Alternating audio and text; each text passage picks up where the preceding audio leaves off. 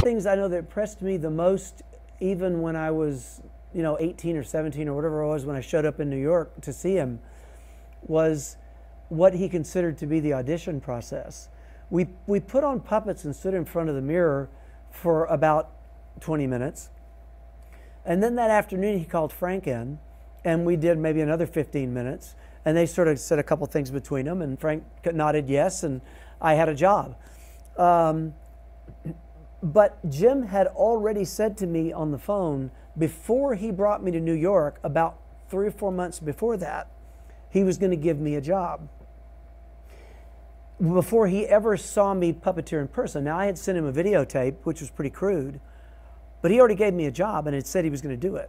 And he said, you might be working in the workshop building puppets, or you might, which is a good thing I didn't because I wasn't that good, so you might be puppeteering.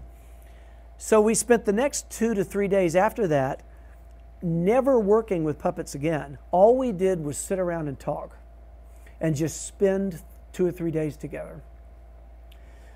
And so what that told me was that it was far more important to Jim to find someone that he knew was going to fit in to his group dynamic and to his core group than it was to find a great puppeteer.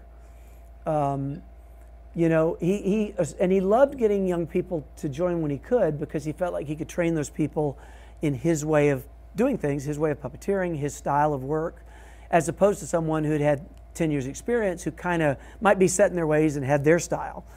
They're broken already.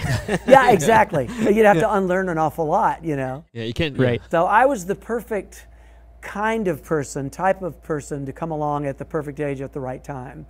But that impressed me, that Jim was far more interested in who I was as a person than he was about whether or not I was a reasonably good puppeteer, which is how I would have approached looking for a successor had I had the chance to do it.